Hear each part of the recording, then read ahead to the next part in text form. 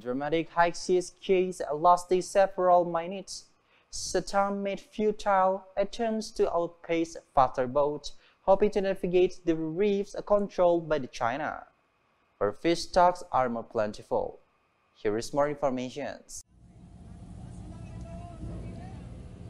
The incident occurred during the presence of AFP journalists aboard the Philippine Bureau of Fisheries and Aquatic Resources ships BRP Datu Bangkao, which was on mission to deliver essential supplies to Filipino fishermen working tirelessly in these contested waters for weeks at a time.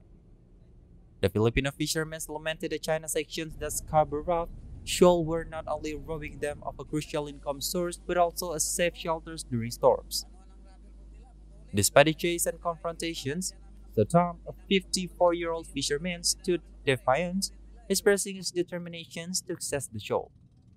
Under the United Nations Conventions on the Law of the Sea, countries have jurisdictions over natural resources within approximately 200 nautical miles of their coastline.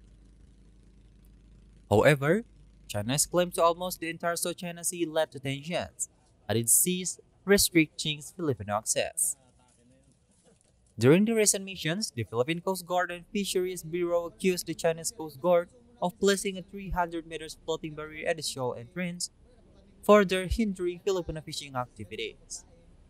Despite China's warning and orders to leave, the BRP Datu Bangkao crew remains undeterred, providing vital supplies to the Filipino fishermen. The situation highlights the challenges faced by Filipino fishermen who spend extended periods at the sea to sustain their livelihoods, exacerbated by China's control of the shoal.